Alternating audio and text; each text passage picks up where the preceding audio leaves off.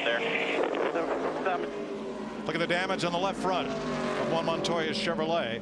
Coming off turn number 2, the car snapped loose, spun down to the bottom of the racetrack and into the wall, Darrell. Let's see if we can maybe has a soft tire here. No, I think it just gets out from under him. Cars are a little loose up off the corner over there. I don't believe it was a tire issue, Mike. I believe he just lost it. He was running roughly about the 16th position. Boy, Greg Bifflin, that 16, right behind him when that happened. Close call. You see the tires blowing as the car slides down the racetrack, but I don't believe he had a tire down. Montoya in the garage with his car still under. Oh, trouble down here, guys. Turn 4. The 47 car. Marcos Ambrose just comes around. Poor guy can't catch a break. All right, but you got no flash. Keep rolling there. Boy, if it wasn't for bad luck. 4150. Stay 4150. The leaders are coming off of 4. Stay 4150.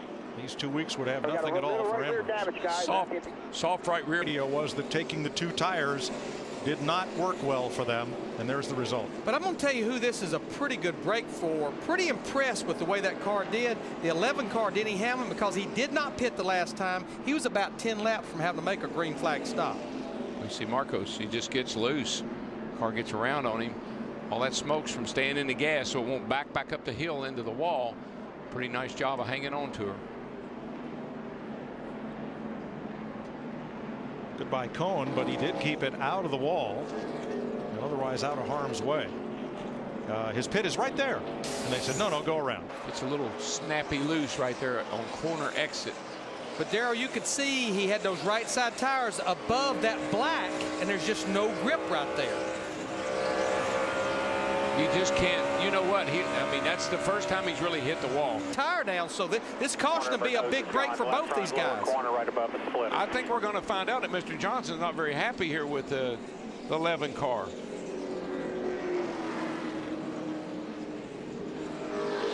Third caution of the night, and it comes at lap 166. What happens? here happens? Here comes the 48. He just gets loose right here. Smacks the fence, and that puts the 11 car into the grass.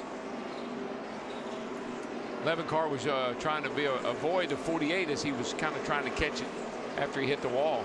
The question, Darrell, is what got Jimmy Johnson so loose there? He just look, the car just starts wiggling a little bit with him, and we saw him do that in the All-Star race. He said it was because the car was to his outside. That's my point about that 48 car. It's just a free running race car. You've got to be on your game. Inside tires only for Kyle Busch. Crash! Oh, crash with the 12. Kyle Busch coming out of his pit. Brad Keselowski trying to get in.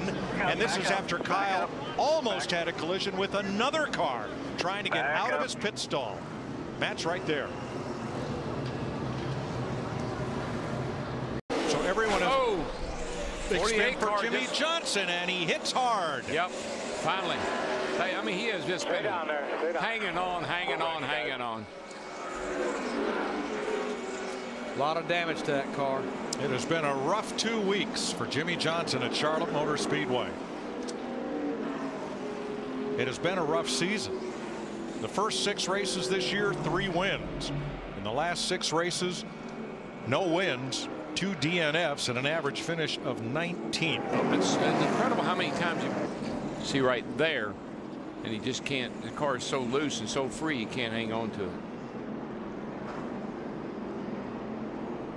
Of course, you know, Larry, there's the other thing. The leader right behind him, probably pushing as hard as he could, trying not to go a lap down. That is a very hard hit, and if they are unable to repair that car, it would be the 4th did not finish of this young season for Jimmy Johnson, which is highly unusual of that 48 team. Yeah, and I don't think they can fix that with the kind of damage it had. In the last 2 seasons, both championship winning years for Johnson, he had only 1 DNF each of them. Right side, guys. Same spot, exit of turn 4. Tires down, sheet metal pancaked. Trying to get to the pits. No caution, we stay green.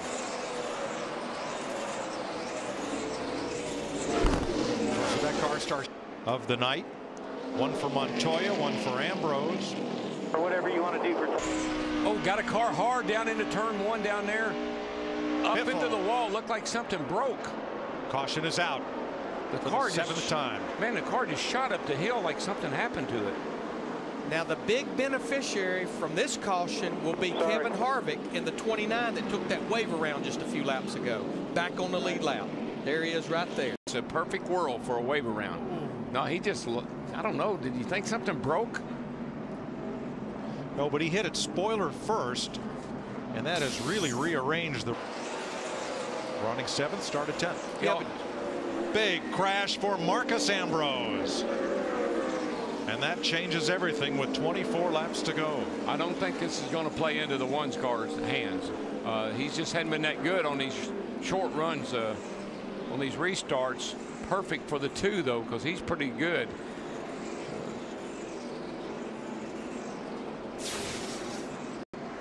At this 7 up by the wall. Yeah, he just gets up here a little too high and loses it, and it just kind of comes around and you can't catch it. But you know what, Mike? At this point, if you said who's going to win this race, reeling him in, but he didn't get by him before the caution came out. Wow, it's a hard hit way on the right side of the screen. yeah, Mike. Because we just made a clean sweep of their checkbook. Roger Penske prevails. Kurt Busch wins the Coca Cola 600. Jamie McMurray, Kyle Busch, Mark Martin, David Rudem in the top 5. Jeff Gordon, Clint Boyer, Paul Menard, Ryan Newman, and Matt Kenseth, the top 10. That's what I'm talking about.